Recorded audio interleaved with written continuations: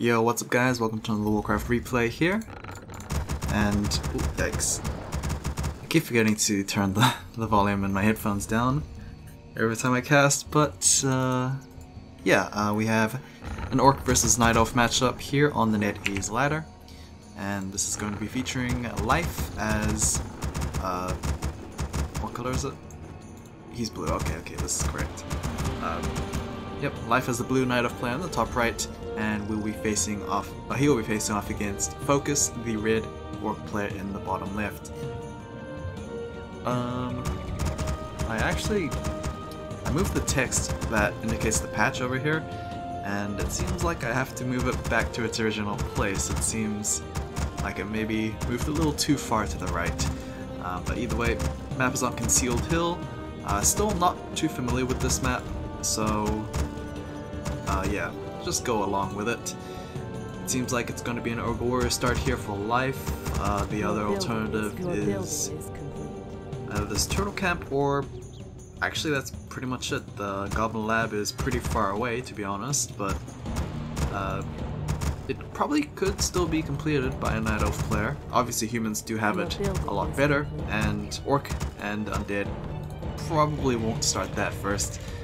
We are going to be having a Blade Master coming out for FoCuS. Meanwhile, Life just sticking with the same old Keeper of the Grove here. Despite the recent changes to his Entangle cast range, as well as I believe something to do with Force of Nature. I can't remember, to be honest, whether it was mana cost or duration or just weak retreats in general. I actually kind of forgot. Mainly because University has started and it's kicking full gear, so being a little preoccupied and finding time to actually upload. But yeah, Ogre Warrior Camp will be taken out here, and the close of attack will be picked up for the Keeper. As yeah, the remainder camp should be cleared out. I don't think this will be at level 2. The Keeper will need at least one other kill, I would say. Or so. Our warriors have engaged the enemy. But yeah, Blade Master already got himself a little bit of experience there. It seems like he also taken out just the Ogre Warrior himself, hoping to maybe pick up a juicy item. Unfortunately, he did pick up a circlet, so did get the bargain bin out of that deal, but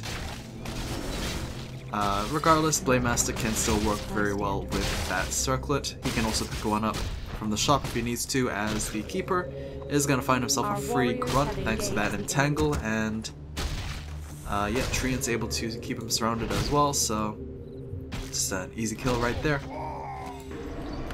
Blade Master went for the crab. I'm not sure what the crab drops. It doesn't look like it dropped any items whatsoever, as the Blade Master is going to pick up his second circlet and probably needs to come back home to try and defend this, as the Orc Warrior is being attacked, but it is going to get completed at least. Alright, here's the Blade Master. I didn't actually see him in this. That is kind of weird.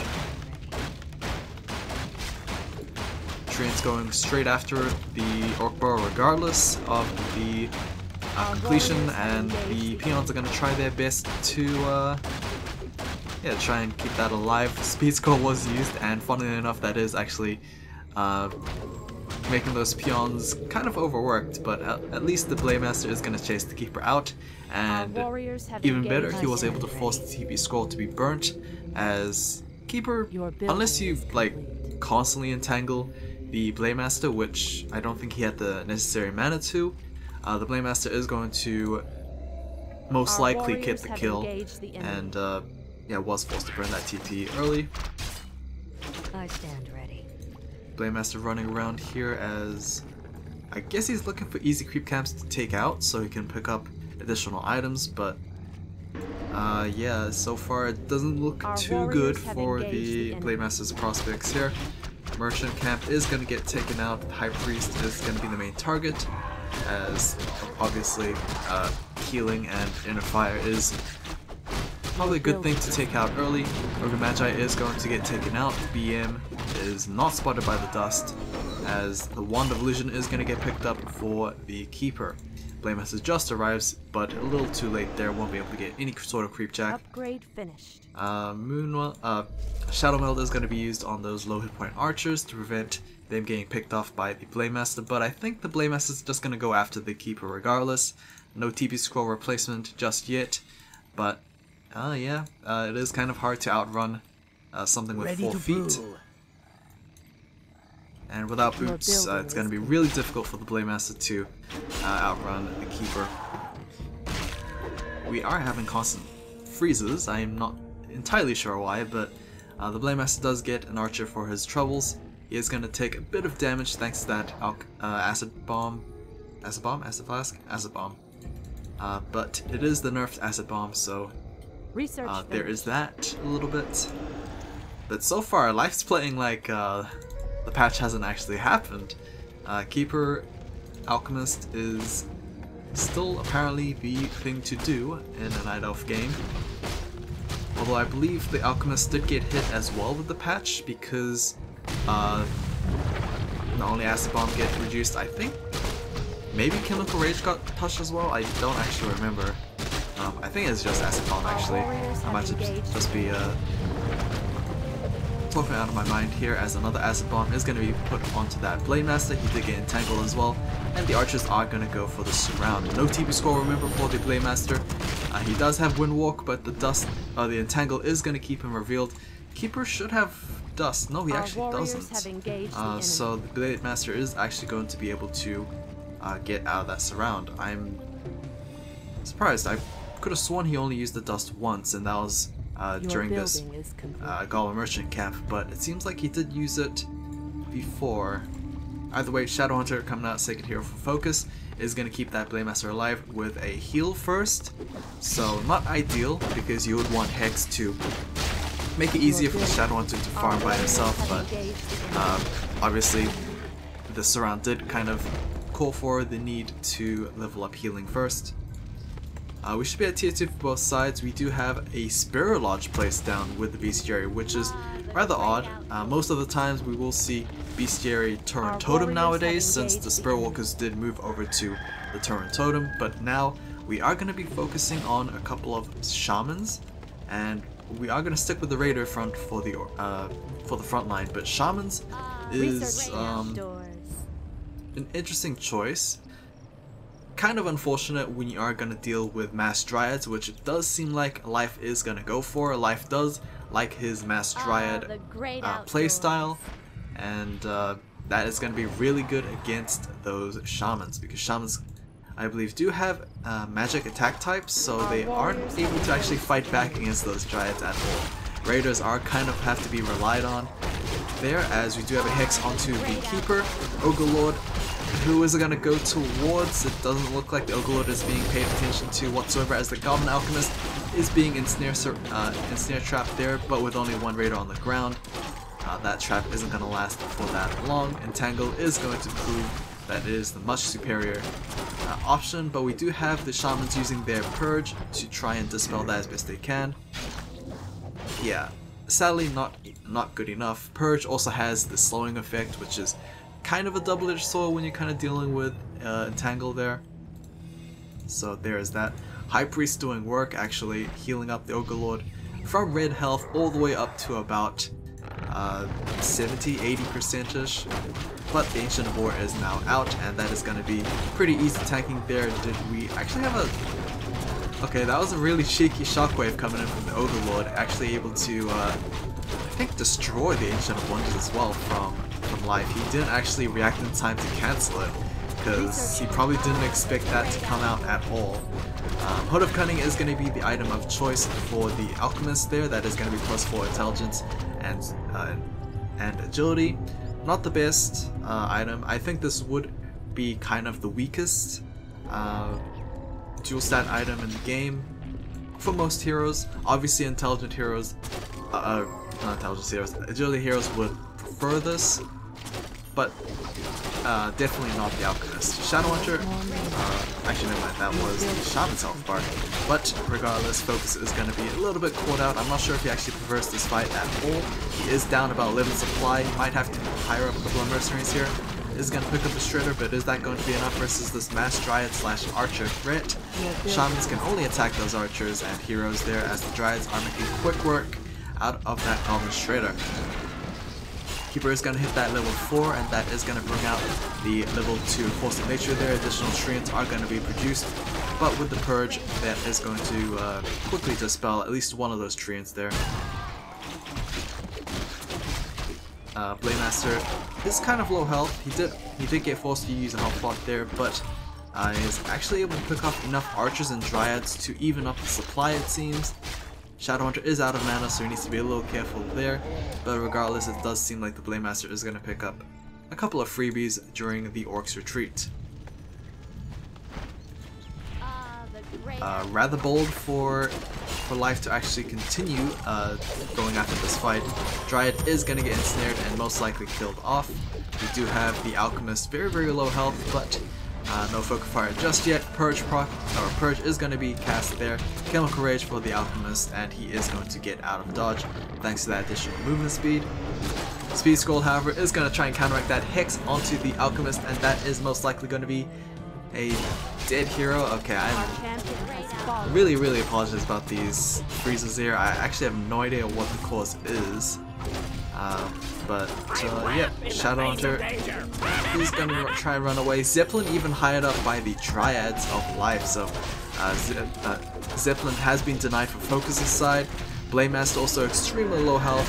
Reveal is going to be used to try and kill that Blademaster regardless of the Windwalk, but it does seem like he is going to get out of there with only a sliver of health. Raider, on the other hand, is not so fortunate, and maybe even this Grunt, so yeah, FoCuS losing a lot of units, kind of needlessly, but he is able to keep his Blademaster and Shadowhunter alive, so it might be a worthwhile trade over the Alchemist there. It's just, yeah, he's nowhere near recovered, I guess, compared to his opponent. He is obviously gonna do well later on since he does have his second base mining, but that's only if Life chooses not to yeah, go for another attack very soon. Moonraw is going to be completely used up, except for this one, obviously. Our warriors have engaged the enemy. Still plenty of Dryads available. I'm not sure if we're going to keep with that Shaman comp here, because Dryads just seemingly do so well against them that it seems like FoCuS is just going to go for Raiders and Grunts, it seems. I am still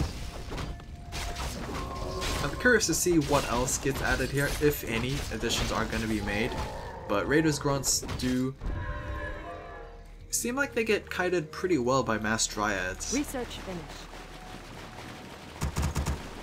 So yeah, it's going to be a bit of a weird one here. Obviously Mass Wyverns seem a little too ambitious, especially since, I mean, Life has already stacked up so many Dryads already that it seems like it is just seemingly catching up to a lost race already. Expansion has been spotted, and it is most likely going to be taken down very soon unless FoCuS has something to say about this. Dryad's going straight after the peons instead, as piercing damage is not so great of a sieging tool there, but killing peons for free is definitely worthwhile. Doesn't seem like FoCuS is too worried about that expansion just yet. Shadowhunter does have the TP scroll, but in all honesty, like, what could he do right now? He is actually going to channel that TP scroll. It's kind of be risky, as he is going to go TPing right into the thick of things here.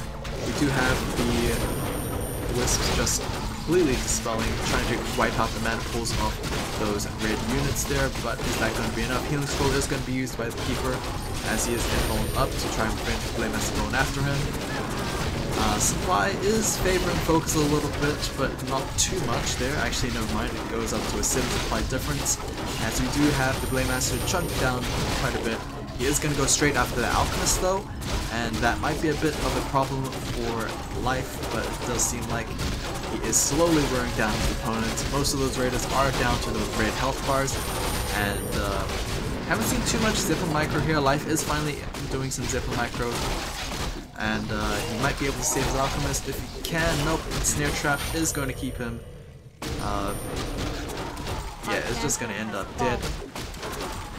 I don't... yeah. These freezes are kind of making it rather, anticlimactic. The great outdoors. It probably has something to do with my monitor being, more than 60 Hertz refresh rate, but I'm using my second monitor, which is at 60, so it really shouldn't be having this freezing problem. It could just be my computer's being overused, but I literally have no other programs on, so I have absolutely no idea what the cause is. We are gonna have the Blademaster taking out a Dryad once again. That is gonna put life down to no upkeep, so probably does prefer that a little bit, but needs to be careful not to give too much experience over to the other side there, as the Blademaster is slowly becoming a bit of a problem. We are going to have once again another ensnare trap onto the Alchemist there, and that is going to be the Alchemist down for the second time in the game. Dryads are going to try and revenge by going after those very slow units. And that is going to be level 6 over to Keeper. I did not actually realize he already hit 5, but level 6 does seem like it is going to be a big deal. Thankfully, Tranquility can be cancelled with the Ensnare, but honestly, FoCuS doesn't have that many Raiders to spare. He is going to use that Ensnare onto the Dryad there, but the Keeper doesn't exactly have mana for the Tranquility, so he won't be able to show it just quite yet.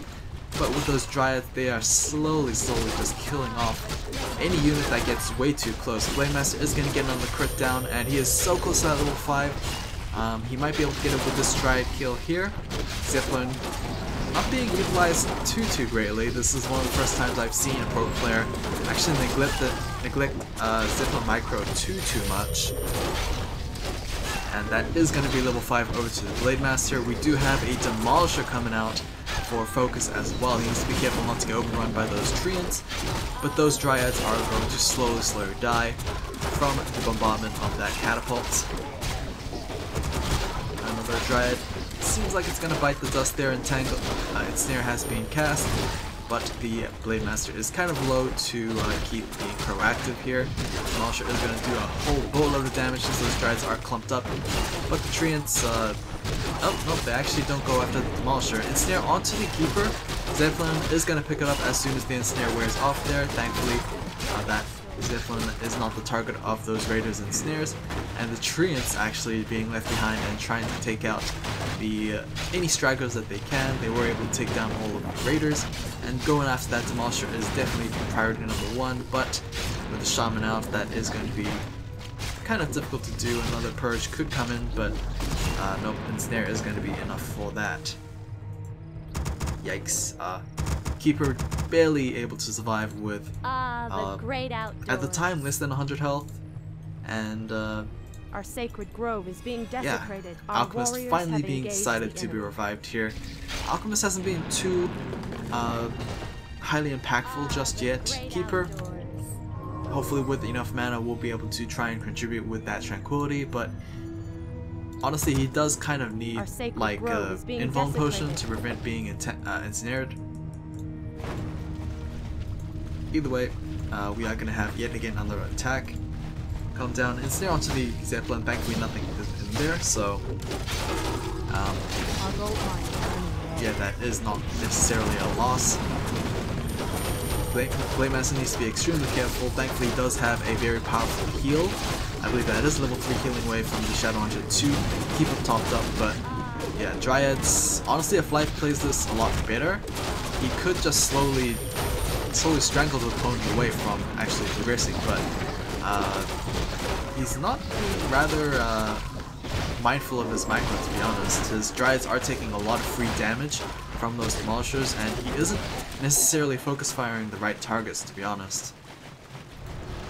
Another Force Nature is going to come down, but the Blademaster come in from behind, hopefully take down these low hit point Dryads there, and once again, Demolishers are going to go after another volley. Treants were able to take down one of the 2 Demolishers there, as it seems like the Raiders and Shamans are going to be the next target. Another Demolisher is going to pop out, but right in front of those Treants might not be such a good idea. Another Force Nature is going to come down, and Life is slowly overwhelming his opponent with those freebies. The Dryad is going to bite the dust there. Rather weird positioning for those Dryads, since I don't think they can get out of those trees. As Treants are looking for, I think, just the last Raider there, but the Raider is going to play Ring Around Rosie with those Treants, as we do finally have all of the Demolishers taken out. But is that going to be enough of a window for Life to take advantage of? Supplies for both sides are pretty low, and that is rather surprising to, considering how long this game has gone on for. So 26 versus 34, this expansion was taken down earlier, so yeah, FoCuS, I mean, he was down on supply pretty much even with an expansion. Without an expansion this time around, I can only imagine how much more difficult it is going to be for him. Red Drake Camp is going to be finally started for Life, and this item is hopefully impactful. Could be a high tier summon item like another Red Drake for himself. Furball talismans might be nice as well. Red Blademaster, thankfully for Life, is not able to attack air units because he does not have the Purge Ball, but he will be able to pick up the Fluid Accuracy regardless. That would have been such a huge DPS increase for Life, because Mass Dryads are obviously ranged units. They could have taken advantage of that heal, that 10% damage buff as much as they would. But no, it is picked up by FoCuS' Blademaster, and it seems like it was sold for that instant 200 gold there. So yeah, not too careful with that item drop, to be honest, but he might go for the second Drake Camp if he is allowed. Alright, both sides slowly replenishing their army here. 36 for FoCuS, 46 for Life.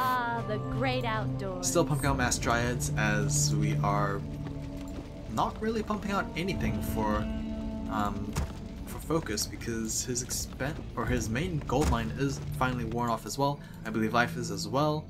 So yeah, both sides are kind of struggling in resources now that the main gold mines have been depleted. But this might just be the last side, to be honest. 36 for FoCuS, 46 for Life. Bladestorm is going to come through, and that does affect the Dryads there, because that is pretty much a physical ability, and that kind of wiped out most of those Dryads. That 10 supply advantage that Life had got completely destroyed by such a good Bladestorm from FoCuS. Thankfully, no lag there. We were able to see such a beautiful Bladestorm coming down, and yeah, Keeper of the Grove is gonna try and Tranquility up. Unfortunate that he wasn't able to do it during that Bladestorm, but I don't think he was able to outdamage the Bladestorm with his Tranquility. Blademaster actually gets taken down. Bit of a whoopsie there from FoCuS, but I don't think that is going to matter too much, as the Keeper is going to be following very closely. As I say that is a lot of Treants down on the ground, and Snare is going to be cast onto the Keeper there. And can the Shadowhunter actually turn this around? All of a sudden, there's not that many units for FoCuS' side either. Hex is going to be cast onto the Keeper there. Only 50 health to go, but he is getting so close to that Moonwell. Oh, that is going to be finally Keeper down for the game. Level 7 onto the Shadowhunter there, but he's kind of by himself. Thankfully, those Treants are going to wear out very soon, and it's just Keeper versus Alchemist. We had FoCuS actually leave the game. What? He could have totally won that. What? I don't know why he actually quit. Wow.